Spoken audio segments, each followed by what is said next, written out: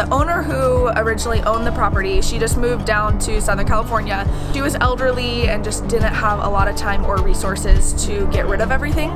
So she actually left quite a bit of items behind: clothing, furniture, dishware, you name it, it's in here.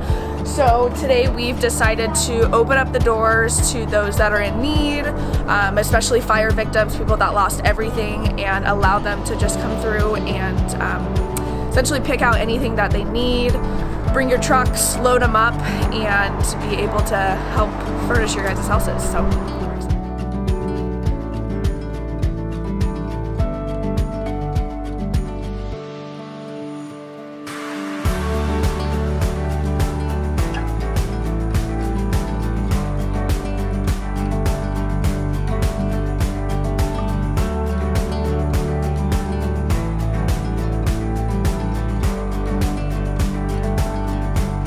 Jennifer? Yeah. Nice to meet you. Yeah, nice to meet you. We got coffee, donuts, water. Yeah, come on in. I saw all these vintage cool things and I really couldn't wait to get my hands on it because they resell it on Etsy. So this is huge for me. I love to find them and then give them to a good home, and people love that. So it works for me because I will make more money, and it works for other people because they're gonna get something they love.